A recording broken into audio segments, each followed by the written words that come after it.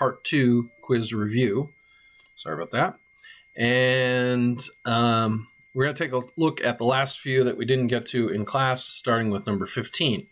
So we're going to write 4 square roots of 2 minus 4i square roots of 2 in polar form, putting our argument in radians. Okay, so let's first find the modulus, and I'm going to go over to this, actually this window here, and let's first find the modulus of this complex number.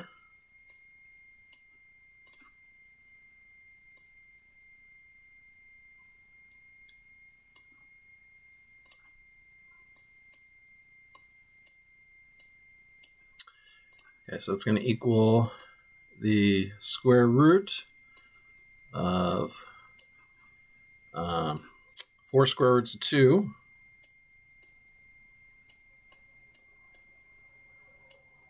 minus 0 squared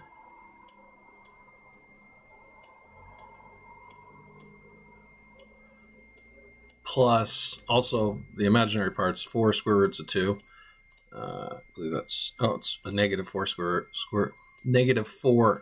roots of 2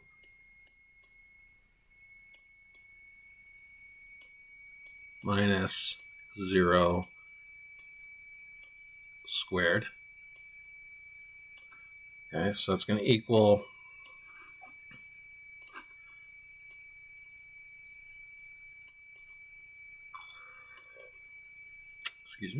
that's going to equal 4 square roots of 2 squared, because when you subtract 0, it's just the number.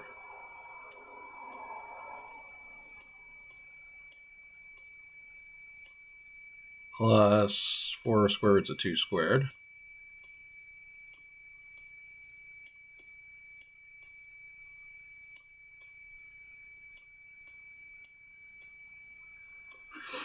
Okay, so that's going to equal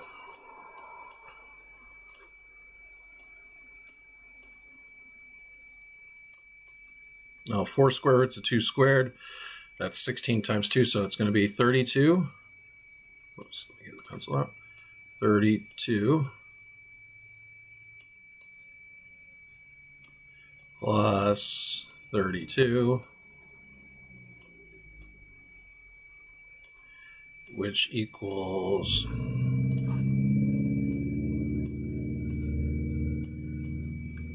the square root of 64.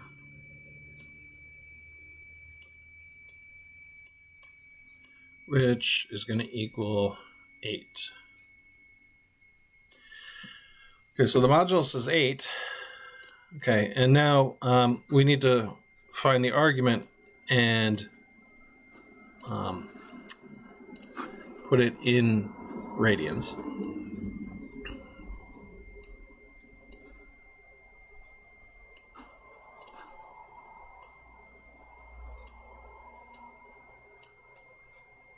So this is the real axis.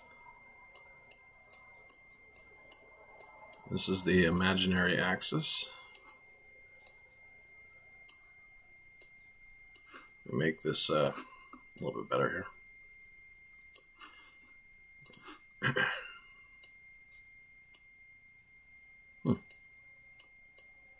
Yeah, there we go. All right, so we have 4 square roots of 2 on the real axis, and then a negative 4 square roots of 2 on the imaginary axis. So let's just say, you know, we go out about this much here. We're going to go about the same distance. Well, we are going to go the exact same distance here. And so our complex number will be here. Now, if both these lengths are the same, you're going to form a 45-degree angle. Okay, so let me actually do a line here with the horizontal axis. So this angle here is going to be 45 degrees.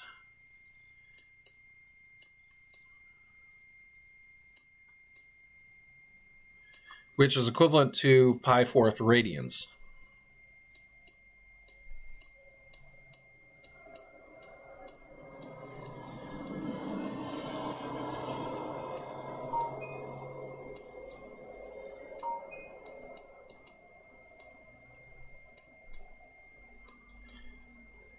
Now you may think, oh, cool, I'm done, but you're not.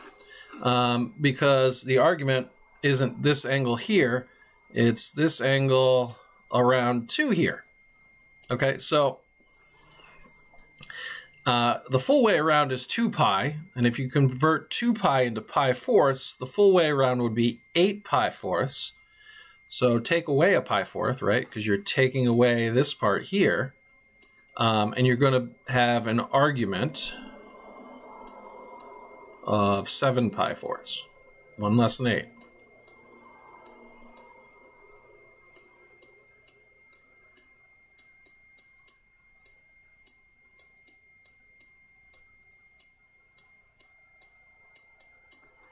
Okay, so our complex number in polar form is going to be z equals 8 times the cosine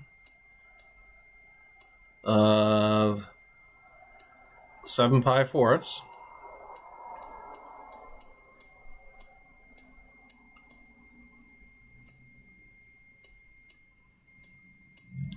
plus I times the sine of 7 pi fourths.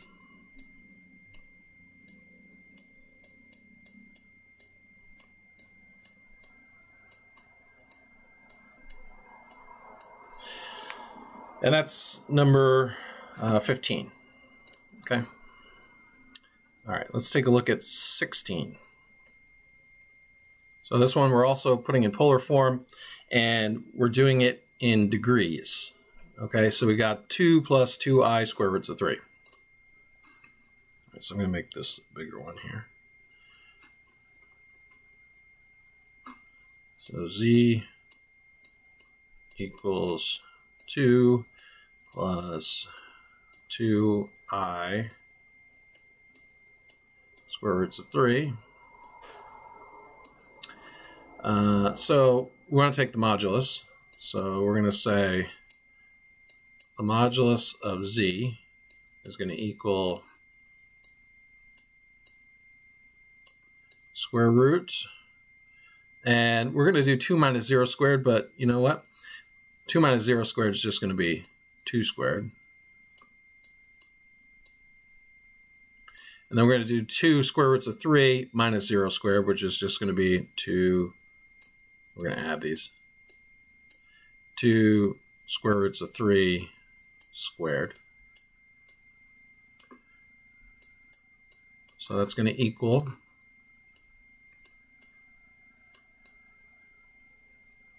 well, 2 squared is going to be 4.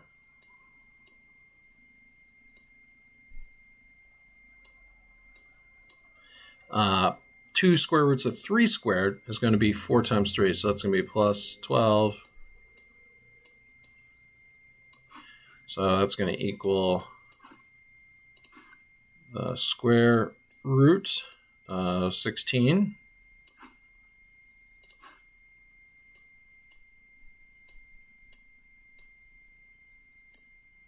Which equals just 4.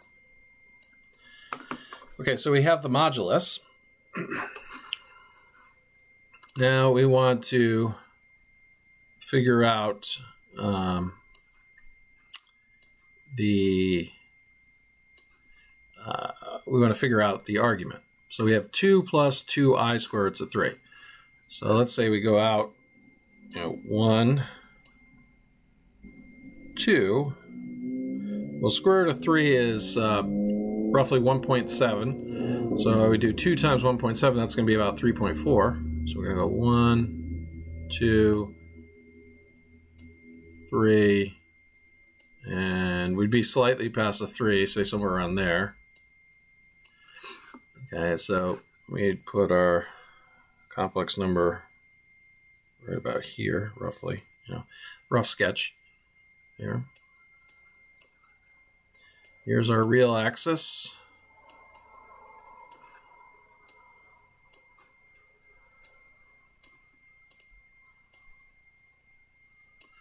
It's a poorly drawn imaginary axis there. Now the argument is the angle off of the positive real axis to the line segment connecting the complex number here. So it's this angle right here. All right, so if we draw our triangle, let's undo that. That wasn't drawn very well.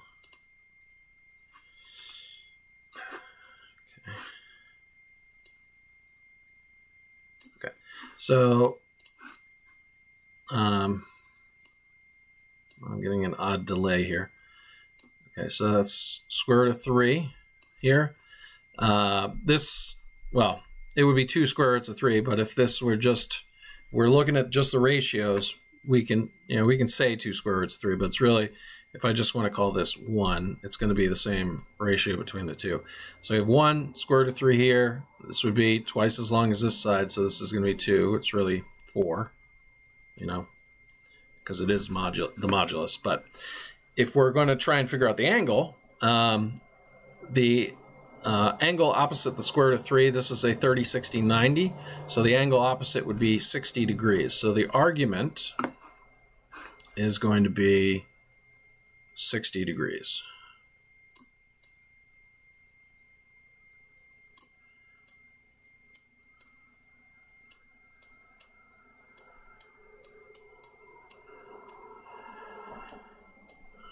Right. So, and we want this one in degrees. Okay, so we're going to say Z, writing in polar form now, Z equals 4 times the cosine of 60 degrees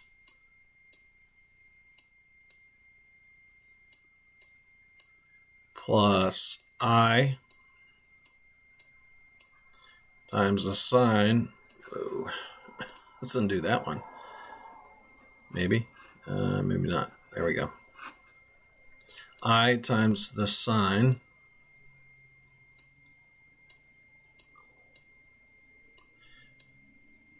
of 60 degrees.